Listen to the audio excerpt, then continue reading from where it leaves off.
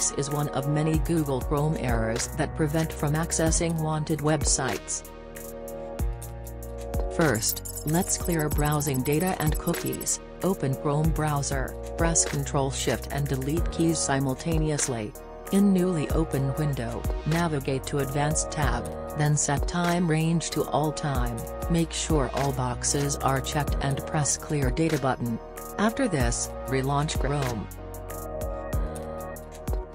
Now let's flush DNS and renew IP address by command prompt. Right-click on Windows button, select Command Prompt Admin.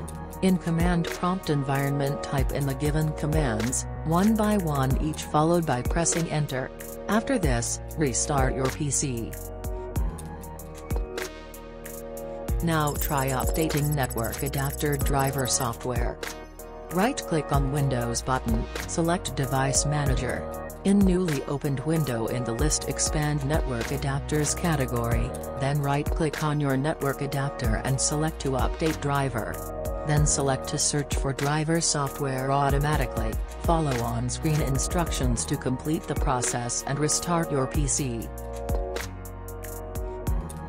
For this method, try reinstalling your network adapter. Right-click on Windows button, select Device Manager. In Device Manager window in the list, expand Network Adapters category, right-click on your network adapter, select to uninstall it and confirm by clicking on Uninstall button.